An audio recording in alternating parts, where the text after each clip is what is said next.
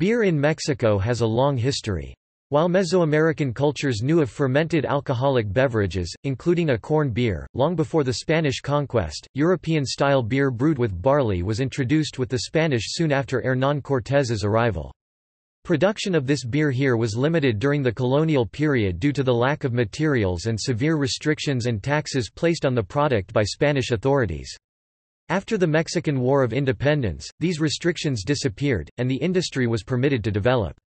Furthermore, the arrival of German immigrants and the short-lived empire of Austrian Maximilian I in the 19th century provided the impetus for the opening of many breweries in various parts of the country. By 1918, there were 36 brewing companies, but over the 20th century, the industry consolidated until today. Only two corporations, Grupo Modelo and FEMSA, control 90% of the Mexican beer market. This industry is one of the most prevalent in the country, with over 63% of the population buying one brand or another. Beer is also a major export for the country, with most going to the United States, but is available in over 150 countries worldwide.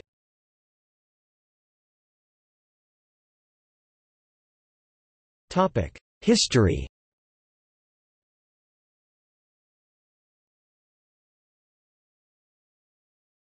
Topic: 16th century to 19th century.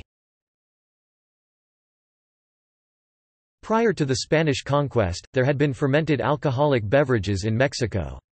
The best known of these is pulque, which is the fermented sap of the maguey or agave plant. More similar to beer is a lesser-known beverage, called tesguino or izquiate, brewed by various cultures. This is made from fermented corn, and creates light, amber-colored liquid which is whisked before drinking. Tesguino can still be found in Mexico today, mostly homemade, in the north and west of Mexico in states such as Chihuahua, Sonora and Colima. Among the Tarahumaras, the drink is used for rituals. A similar beverage, called pozol, is made in Oaxaca, Chiapas and Tabasco with corn and cocoa beans. Beer brewed with grain such as barley was produced in small quantities by Hernán Cortés soldiers, but it was limited due to the lack of supplies. The first official concession to brew European-style beer was granted to Alfonso de Herrero in 1543 or 1544. Its exact location is unknown, but it is thought to have been located in the south of Mexico City, where Metro Portales is today, or in Amecameca, Mexico State. Herrera's brewery struggled during its first years, as alcohol consumption was highly regulated by authorities, and the new brew had to compete with native beverages. It was also more expensive due to the lack of ingredients. However, the beverage caught on, as it was drunk by colonial authorities, leading others to want it as well. Herrera worked to expand his brewery and the land on which wheat and barley were raised. In the long run, Herrera's brewery did not survive, and the production of European-style beverages such as beer and wine were heavily taxed and heavily regulated by Spain to protect home markets. The purpose of this was to make colonials import these products from Europe. While the policy mostly worked, beer brewing never entirely ceased. In the years just before independence, beer consumption was becoming established in Mexico, leading to disputes over the rights to produce it. Englishmen Gillens and Myrat, Miguel Ramos Arizpe and Justino Tualian all claimed exclusive rights to produce beer in Mexico. After the end of the war, the beer produced by the Tualian brewery was the most popular. After the war, colonial restrictions were gone and the industry was allowed to develop, starting in the 1820s. In 1845, a barley beer flavored with piloncillo was introduced with the names of Pila Seca and La Candelaria by Swiss Bernhard Boldgard and Bavarian Federico Herzog. The industry truly began to develop in the latter half of the 19th century, due to an influx of German immigrants to Mexico and the short-lived Second Mexican Empire headed by Emperor Maximilian I of Mexico of the House of Habsburg, an Austro-Germanic ruling family. The emperor had his own brewer, who produced Vienna-style dark beers. This influence can be seen in two popular brands of Negra Modelo and Dos Equis Ambar. From the mid-19th to the early 20th century, a large number of breweries were opened in various regions of the country. Some of these include the Cervecería Toluca y Mexico by Swiss Agustín Marandaz in 1865, Cervecería Cruz Blanca in Mexico City by Emil Durcher in 1869, which produced the first lager, the San Diego Brewery by Carlos Fredenbayan in 1860, the Cervecería Yucateca by José Ponce Solís in Mérida in 1869 with German equipment and a German brewer, the Gran Cervecería de San Luis in 1882 in San Luis Potosí by José M. Otahegui and Juan Fuyo, a French brewer who imported equipment from Paris, the Fábrica de Cerveza y Hielo in Monterrey in 1886, the Cervecería Piazzini in Monterrey in 1889, the Cervecería Estrella by Juan E. Orner in 1890, the Cervecería Guillermo Haas y Compañía in Orizaba by Henry Manthe, William Haas, Kuno van Alten and Adolf Burhard, which started production at 15,000 bottles daily and would later change its name to Cervecería Moctezuma, the Cervecería Chihuahua by Juan Terrazas in Chihuahua in 1896, the Cervecería Sonora by George Gruning, Dr. Albert Hofer, and Jacob Schul in 1896, the Cervecería del Pacifico by Jorge Clausen, German Evers and Emilio Filippi in 1900. The establishment of a railroad system in Mexico at the end of the 19th century allowed the import of machinery and malt from the United States, but it also forced Mexican breweries to compete against U.S. beer, which began to be distributed in the country. By 1890, the first substantial, industrial brewing facility in the country was built in Monterrey by Cervecería Cuauhtémoc. 4 years later, another large brewery, Cervecería Moctezuma, began in Orizaba.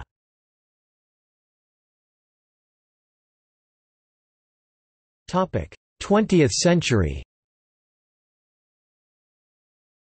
By 1918, there were 36 beer producers in Mexico. Prohibition in the United States during the 1920s helped the Mexican beer industry, with Americans crossing the border to drink.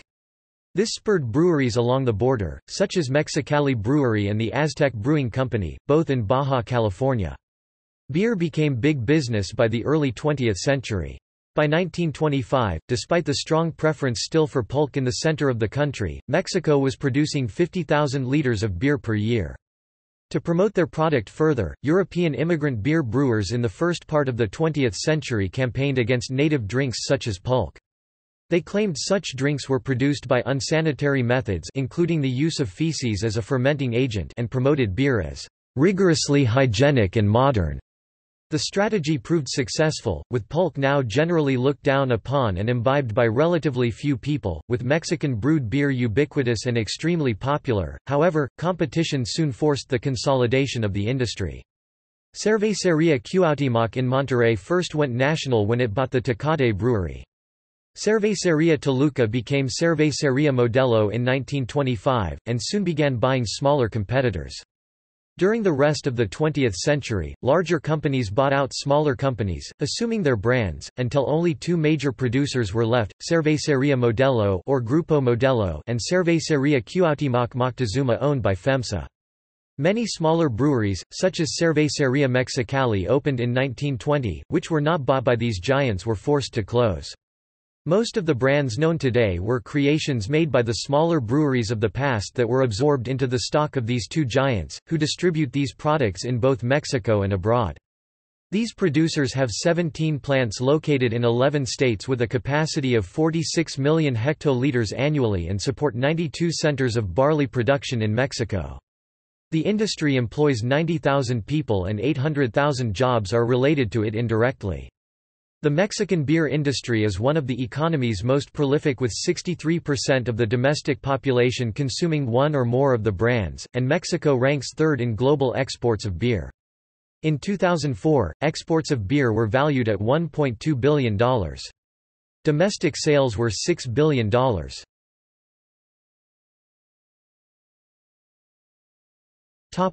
21st century.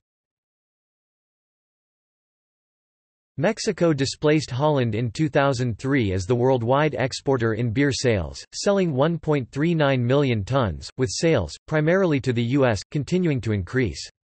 Grupo Modelo and FEMSA send more than 80% of their exports to the United States. Mexico's growth is coming largely at the expense of U.S. brands.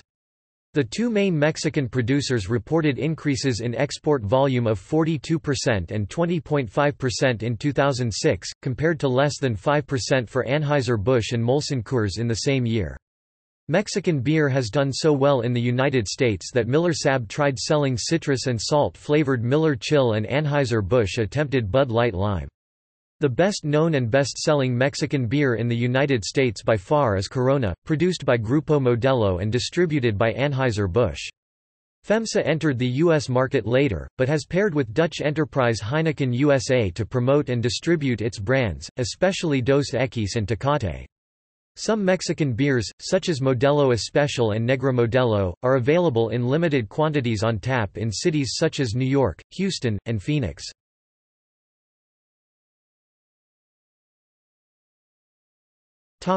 The major breweries and brands. In Mexico, beer is primarily produced by two large conglomerates, Cervecería Modelo, Grupo Modelo, and Cervecería Cuauhtémoc Moctezuma, FEMSA. Cervecería Modelo was founded in 1925 in Mexico City, with its first two brands, Modelo and Corona, exporting 8 million bottles a year to various countries. First exports to the United States were realized as early as 1933. The first of the company's many acquisitions was the Cervecería Toluca y Mexico, absorbing its Victoria and Pilsner brands in 1935. Modelo continued buying smaller local breweries in various parts of the country, absorbing most of the brands produced and making many of them available nationwide.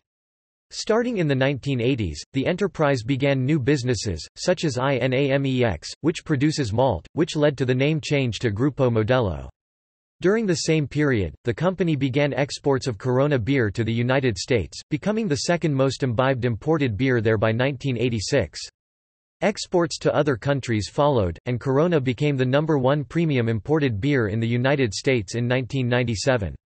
Half of Grupo Modelo's stock is owned by Anheuser-Busch. The beer brewing division of FEMSA was created when this entity bought Cervecería Cuauhtémoc Moctezuma, which itself was created when Cervecería Cuauhtémoc bought Cervecería Moctezuma. Cervecería Cuauhtémoc was founded in 1890 by Isaac Garza, José Muguerza, Joseph M. Schneider and Francisco Sada, selling their first beer, Carta Blanca. Cervecería Cuauhtémoc grew in size in Monterrey, and like Cervecería Modelo, went national as it began to buy smaller breweries in other parts of the country, absorbing many of the local brands and making them available nationally. The biggest acquisition was that of Cervecería Moctezuma in Orizaba in the 1980s. Cervecería Moctezuma started out as the Cervecería Guillermo Haas y Compañía in 1893, and eventually changed its name to Cervecería Moctezuma. It was a major producer of beer since the early 20th century, and was one of the largest brewing companies in the world with the merger of the two, but the new company controls over 12 brand names. FEMSA bought the combined breweries to add to its other businesses, such as bottling and packaging enterprises. FEMSA's brands today include Tecate, Sol, Dos Equis, Carta Blanca, Superior, Indio, and Bohemia. Grupo Modelo's brands include Corona, Corona Light, Negra Modelo, Modelo Especial, Victoria, Estrella, León, Montejo, and Pacifico. Most of these beers are lagers brewed in large industrial plants, and made with minimal malt. Except for some dark beers, such as Dos Equis Ambar, Leon Negra, Negra Modelo, and Noche Buena, which are Vienna-style beers, almost all beer produced in Mexico is Pilsner. Beers with top fermentation had been produced in Mexico. The Cervecería Toluca was founded in 1865 by a Swiss especially to produce this type of beer, but the introduction of Bohemian-style beers through the giant brewery Cuauhtémoc would define Mexican beer as Pilsner. Globally, one of the best-known Mexican beers is Corona, which is the flagship beer of Grupo Modelo. Corona is the best-selling beer produced by Mexico, and the best-selling non-domestic beer in both the US, UK and Australia. It is one of the 5 most consumed beers in the world, available in more than 150 countries. It is a lager, and was created in 1925 to celebrate Cervecería Modelo's 10th anniversary. Corona is light straw in color and has a very mild flavor, with little hop bitterness and 4.6% alcohol by volume. It is produced by 8 facilities with a total of 4.6 billion liters per year capacity. Corona beer is available in a variety of bottled presentations, ranging from the 250 ml ampolleta labeled Coronita and just referred as the Cuartito little quarter up to the 940 ml Corona Familiar known as the Caguama sea turtle or Ballena whale. Unlike most beers, Corona is bottled in a clear bottle, increasing the opportunity for spoilage from sunlight, which can affect the hop oils in the beer. A draft version also exists, as does canned Corona in some markets. The oldest and most traditional Pilsner in Mexico is Bohemia, which has a significant hops flavor and is quite dense given its clarity. Bohemia has reached the respected distinction of being one of the finest beers of the world. The name comes from the Bohemia region in the Czech Republic that is known for beer. It is one of the longest-aged products from Cervecería Cuauhtémoc, and is the only one to use Lepa Styrian hops. There is a dark version of this brand, which is a Vienna-style beer. In 2009, the company introduced a wheat version of this beer called Bohemia Weizen made with wheat, Mount Hood hops, coriander and orange peel. It is the first wheat beer to be produced by a major beer company in Mexico. Dos Equis was first brewed in Mexico by the German brewer Wilhelm Haas in 1897. The original name of the beer was Siglo XX, 20th century, with the double X standing for the number 20, and it commemorated the arrival of that century. The original version is the Dos Equis Ambar, a Vienna-style dark beer. This was Cervecería Moctezuma's best-selling beer in the 1940s and 1950s. Demand for the beer has resurged, especially in the United States, where it is now the best-selling imported dark beer. The clear version of this brand is a lager derived from the Ambar. Sol was introduced in the 1890s as El Sol. The name came from a ray of sunshine that fell on a pot while preparing the mash. After being off the market for many years, this brand was reintroduced in 1993, and is now exported to Latin America, Europe, Asia and Australia. It is a very light-colored beer with little hops flavor, and considered to be a beer for the young people and the working class. Sol is known for its sexy advertising. Sol comes in a number of varieties. Sol 2 is a stronger flavored beer. Sol Limón and Sal have lime and salt flavors already added, and there is a Sol Cero, a non-alcoholic beer in regular and lime and salt versions. Tecate was originally brewed by Cervecería Tecate, and named after the city of Tecate, Baja California.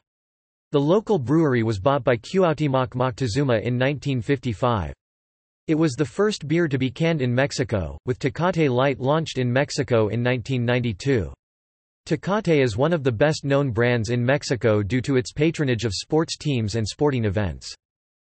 Noche Buena, literally good night, referring to Christmas Eve as the good night, is generally only available around Christmas.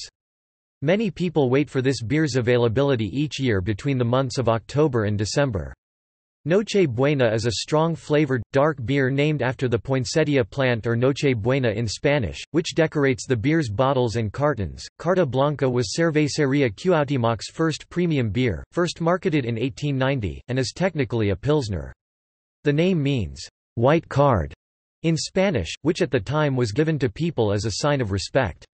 Carta Blanca was successful when it debuted at Chicago's Columbian Expo of 1893.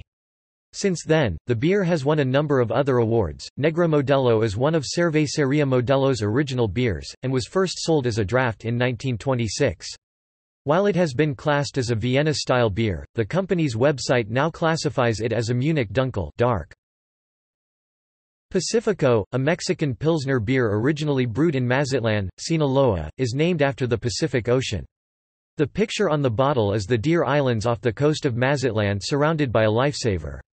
Pacifico is Modelo's best-selling beer in northwest Mexico, and it is exported to the southwest USA. Light version of this beer was launched in 2008. Estrella Star was originally brewed by Cervecería Estrella of Guadalajara at the end of the 19th century. This brewery was bought by Grupo Modelo in 1954. The beer is still brewed only in Guadalajara and is a regional brand, mostly sold in Jalisco State and other areas in western Mexico. India was originally named Cuauhtémoc by Cervecería Cuauhtémoc. However, consumers soon began to refer to it as Indian, for the image of an Indian on what was originally a clay bottle, now glass. The beer still has an image of Cuauhtémoc on the label. Modelo Especial is Grupo Modelo's second brand after Corona, and was first brewed in 1925. It is a Pilsner-style beer that is available in both bottle and cans since 1966. It is second in popularity in Mexico and the company's third best seller in the USA. A light version, called Modelo Light, has been available since 1994. Superior, made by Cuauhtémoc Moctezuma, was, as the name suggests, originally brewed to be a premium beer. Recently, interest in this beer has reappeared, and it received a gold medal at the Monde Selection in Brussels, Belgium. The design of the label has not changed in the 50 years this brand has been available. Victoria was first brewed by Cervecería Toluca y Mexico starting in 1865, but Modelo acquired the brand when they bought this company in 1935. It is sold in bottles, both the standard 325 ml and the large 950 ml. The beer is a Vienna style, but is an amber color and lighter than the other Vienna beers brewed in Mexico. Leon and Montejo brands were originally brewed in Mérida, Yucatán by the Cervecería Yucateca, which was bought by Modelo in 1979. Leon is a Munich-style dark beer, which was initially brewed at the beginning of the 20th century in the southeast of the country. Montejo was first introduced in 1960 to celebrate the 60th anniversary of the Yucateca brewery. This brewery was bought by Grupo Modelo in 1979, and the packaging was changed to the current one in 1999.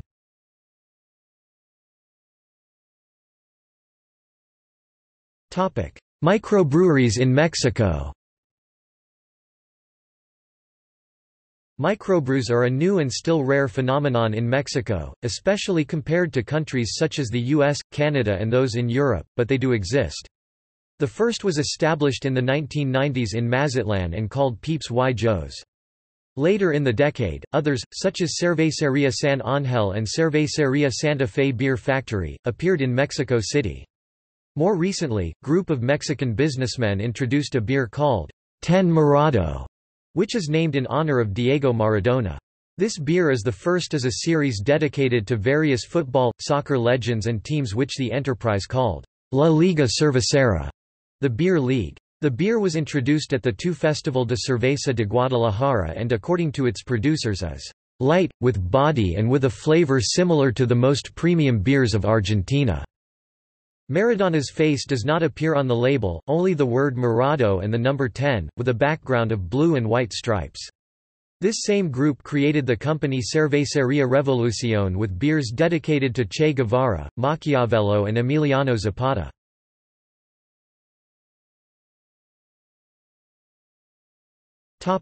Beer drinking habits in Mexico. Mexican beer is distinctive for its lager-like properties, being generally light-bodied with a mild taste and is meant to be consumed cold. Most beer is sold in 325 ml bottles called medias in the popular slang, with certain brands, such as Tecate and Modelo Especial often sold in cans. In Mexico, most bottled beer is sold in returnable bottles, the deposit for which can be almost the price of the beer itself, but certain brands, such as Corona and Victoria, are available in large bottles of 925 or 940 ml. The slang term for these is caguamas, sea turtles, or in some parts, like Mazatlan, ballenas, whales, but usually referring to the Pacifico brand. This type of bottle was first introduced in Mexico in 1960 along with the six-pack, often referred to in Mexico as a six. Very little beer in Mexico is served on tap. In Mexico, beer is commonly served with lime juice. A beer cocktail called a michelada consists of light beer with lime juice, salt, and sometimes chili powder, Worcestershire sauce, soy sauce or tomato juice. As with a margarita, the salt is generally placed on the rim of glass. A less common version of the drink adds clamato, clam, tomato juice. The name michelada comes from the phrase mi chela helada, my beer, ice cold. In many places also are found variants which include shrimp or seafood, pineapple and so on. While many trends in the United States have become popular in Mexico, beer on tap has not. Another trend that has not proven successful in Mexico is that of light beer. Despite Corona Light being the best-selling imported light beer in the United States, sales of Corona Light in Mexico have been dismal. Grupo Modelo introduced the product after having success with exports. The beer was introduced with television ads and featured in 2-for-1 specials at many bars. However, light beer is generally not favored in Mexico, with the exception of Tecate Light in the north. With poor sales, Corona Light is rarely found in Mexico other than a few select places. A recent trend amongst young adults has created a niche for light beers, and most hip bars usually stock at least one brand of light beer, but this is not common outside of large cities. See also